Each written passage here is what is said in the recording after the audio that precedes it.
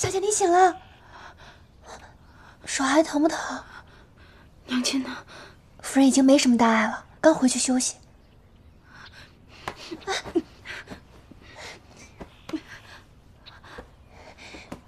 夫人已经上了药，刚刚好，你也得多休息才是啊。小姐，小姐，你这又是何苦呢？左神女，一切都是我罪有应得，您就原谅我这一次吧。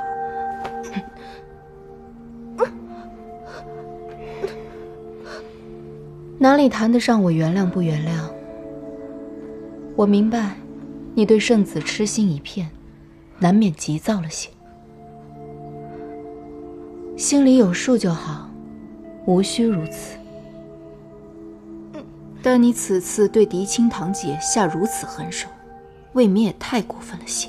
是，我一定吸取教训，以后对左神女言听计从，再也不敢逾越一步。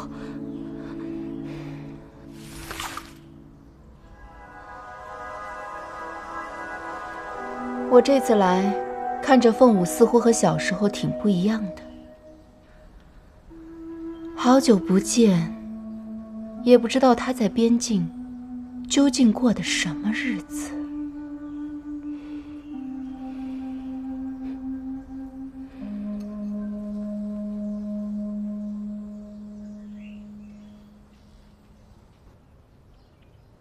娘，疼不疼啊？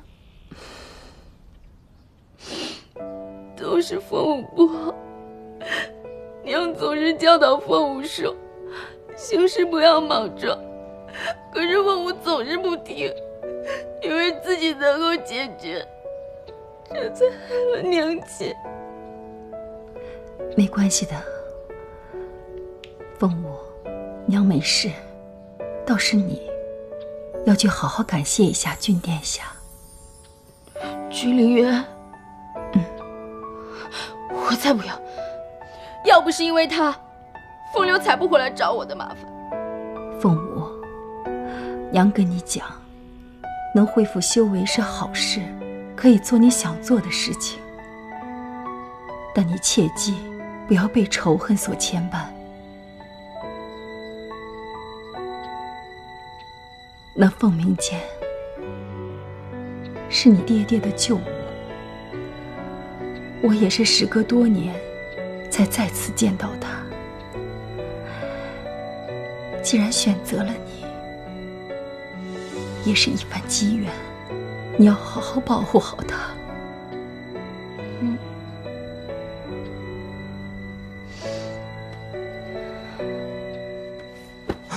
君殿下，今天这一切都是误会啊！误会？凤舞妹妹，就算现在再怎么落魄，也不能这么欺负吧？未免也太过分了，一定得罚。君老大，要不把他俩丢到野外妖兽堆里，这样还能长修为呢。风少阁主，此言不妥。这两人虽然有错，但灵力尚且不足，要是遇见高阶妖兽，又如何自保？凤家好歹也是元都的望族，不宜苛责太过。果然是女儿家，这心啊也忒软了。圣君虽鼓励修行，却也提倡众生平等。你们仗着灵士的身份当众欺压毫无修为之人，还打着圣君的名义满口胡言。君殿下，你这次就饶了我们兄妹二人吧，我们一定谨记在心，保证不会再犯了啊！是啊，君殿下，您就看在我们凤家这么多年兢兢业业，为君武一族没有功劳也有苦劳的份上，饶了我们这一次吧。念在你们是初犯，并没有造成重大伤害，可以从轻发落。谢谢君殿下。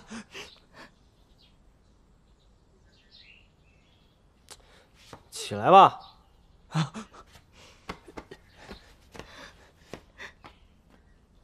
说的好像我们欺负你们似的。没有，怎么会呢？但不可不罚。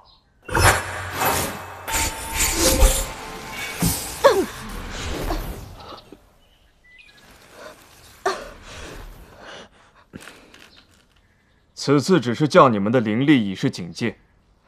希望你们以后知错能改，不要再仰仗着自己有几分修为就欺压旁人。风流，你戾气太重，引雷诀会让你每当口出恶言之时，天降惊雷。希望你以后好自为之，心怀善念。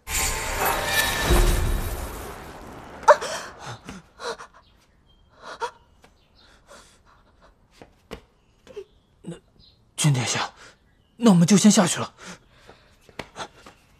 走。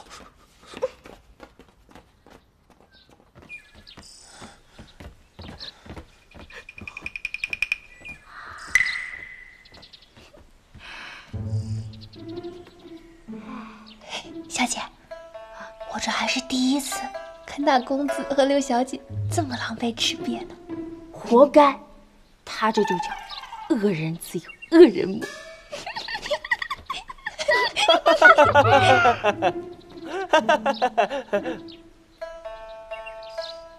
快进来吧，君老大，早知道你们在偷听了。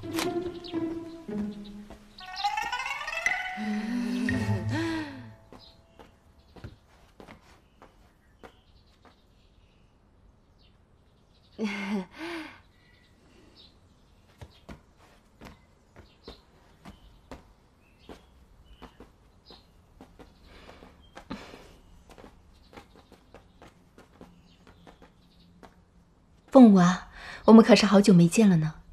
要不是这次我除完百毒兽回到边境，想着来找君殿下略尽绵力，也不会这么巧碰上你遇到危险。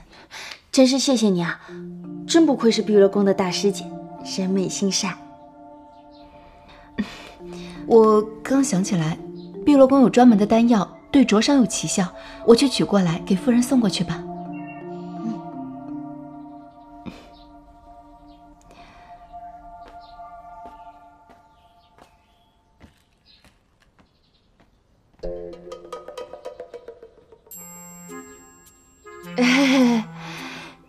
你们怎么知道我在门外的？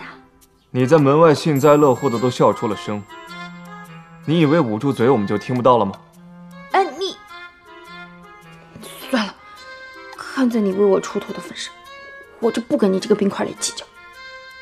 冰块脸，你看我，要不是我长得奇丑无比，没有什么想嫁人的欲望，要不然我肯定选的是你啊，也不会选择君临渊那个冰块脸，选你死。